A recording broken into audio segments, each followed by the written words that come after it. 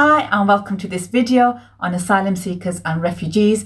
We will be joined by our Equality and Culture Special Interest Groups, Meera Bahu, who's the Secretary, and also Gopinderjit Kaur, who is part of Sikh Your Mind. Meera, you've done a lot of work with asylum seekers and refugees, but I think sometimes therapists struggle to understand the difference between two. So can you please tell us a little bit more around refugees, who are they, and tell us a bit about refugee status? So refugee is about a status according to the 1951 United Nations Convention. It is a status that is granted to an asylum seeker because they are unable to live in their country anymore. Possibilities there is a war going on, or they are unable to stay there because they are being persecuted due to their race, religion, or the nationality or membership in a particular group, or because of their political opinion. So they cannot live there. Their life is in danger, and they come out. So they leave and they seek asylum outside of their country. So when they arrive to the host country, they apply for asylum, and if they have been granted the status, and that status is called refugee status. So once they have gained that status, they are then have rights to health and welfare and social services depending on the policies and resources of the host country. Can you just tell us a little bit more about what is an asylum seeker and what are their rights?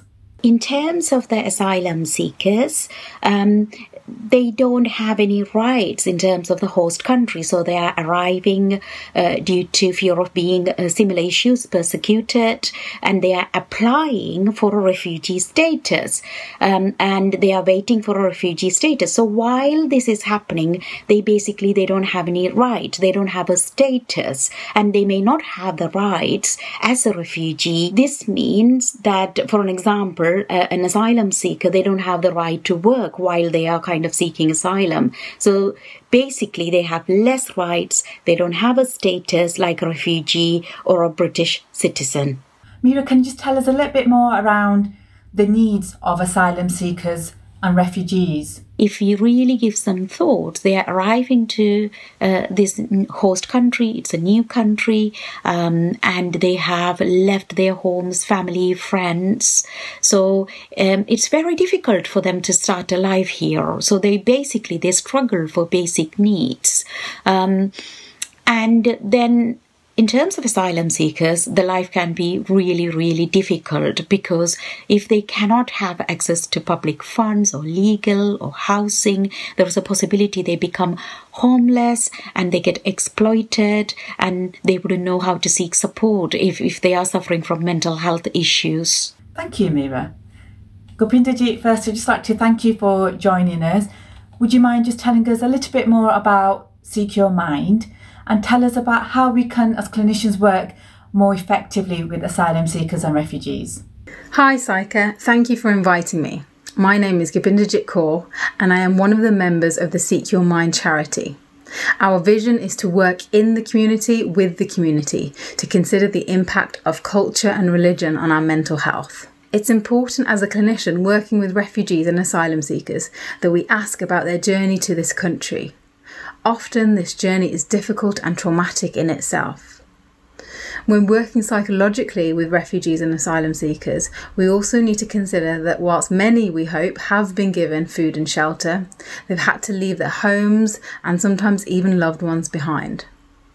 For me, this brings to mind the idea of place attachment, the emotional bond between a person and a place, and how often these populations of people are seeking a new safe home, a new attachment. And yet we know that these individuals are more likely to experience racism, marginalisation, and be re-traumatised by the system. What we know is, unfortunately, the provision in statutory services is limited. And although there may be clinicians with special interests in this work, the majority of service providers are in the third sector or charity organisations. I believe that we need to think creatively, and sometimes that means thinking outside of the therapy room. about the unique needs of this population to remind ourselves that one size doesn't fit all.